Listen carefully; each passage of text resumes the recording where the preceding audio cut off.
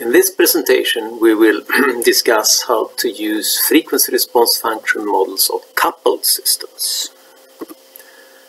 So in this case we can come back to this picture which we have looked at before. So we can view the acoustic system of this car as a combination of two linear systems represented by two frequency response functions. The first system couples the external excitation forces from wheel-road coupling, for instance, and also driveline car body contact to the velocities, vibration velocities observed on the internal surfaces in the car cabin. And the second system couples the vibration velocities on the surfaces to sound pressure measured in the position of the ears of the driver and passengers.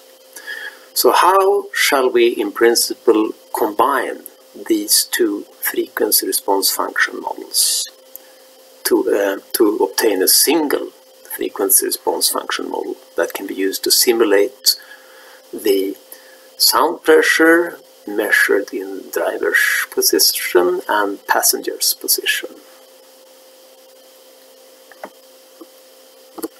So let's start with having a look at two isolated systems.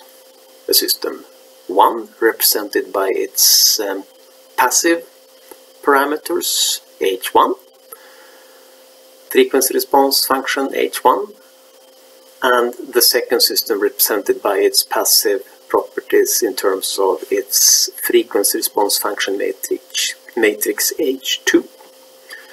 So what happens then if we wish to combine, to couple these two systems in a set of points like this? Well, the ultimate question, of course, is if there is a simple frequency response function model that represents the coupled system that we can derive from the isolated system properties. And the answer is, of course, that there is yes. So, to start with, how do you do that? Well, let's start with the models for the uncoupled systems. For system 1, we have this passive model. And system 2, we have the same analogous model for the passive system properties. And if we now want to couple the system, then we have to introduce some coupling conditions. And these can of course be quite general as long as they are linear. And to simplify the methodology, we assume now that we have ideal non-slip coupling. That is, they are the coupling points. In the coupling point, the systems are firmly coupled without any friction or slip involved. And that means that, first of all, the velocity or displacement in the coupling points must be continuous. That is, the coupling point in system 1 the velocity or deformation in the coupling points in system 1 must be equal to the deformation or velocity in the coupling points of system 2. Secondly, there must be force balance in the coupling points. So there can be no resulting force in the coupling points because of physical reasons. So if we interpret this graphically now, so let's start now with the uncoupled systems, uncoupled subsystems. So assume now that we want to introduce one single coupling point here. And what we do then is that we have to require force balance and continuous velocity in these cut points here.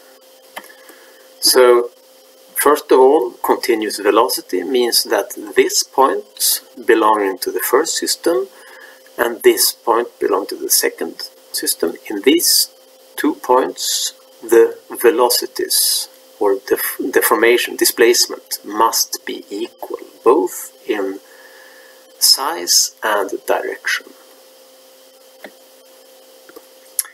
Force balance means that in the cut point, the forces must be equal in size but opposite in magnitude, in direction, sorry.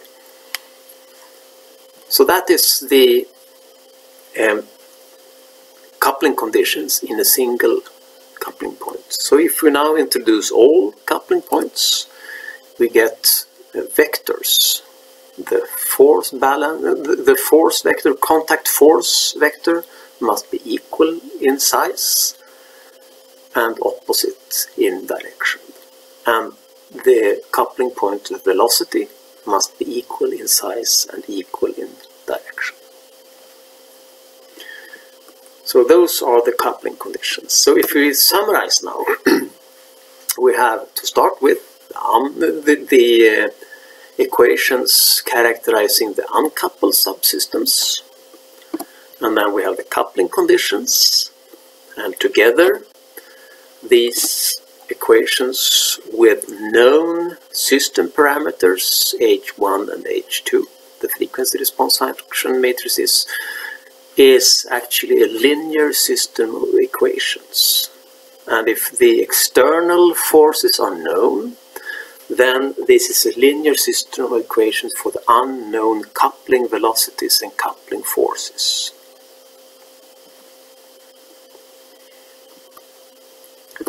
Now, if we generalize this and introduce internal sources in both subsystems, we can do exactly the same thing. We simply have to add the contribution from the internal sources. So the uncoupled systems are characterized with these equations. The boundary conditions introduced like these coupling conditions, coupling velocities and coupling forces. And these equations, like before, constitutes linear system equations. And if the system parameters, the source strength vectors and the frequency response function matrices are known together with the external exciting forces, then we can solve this system for the unknown coupling velocities and forces, and then finally calculate the free vibration velocity vectors.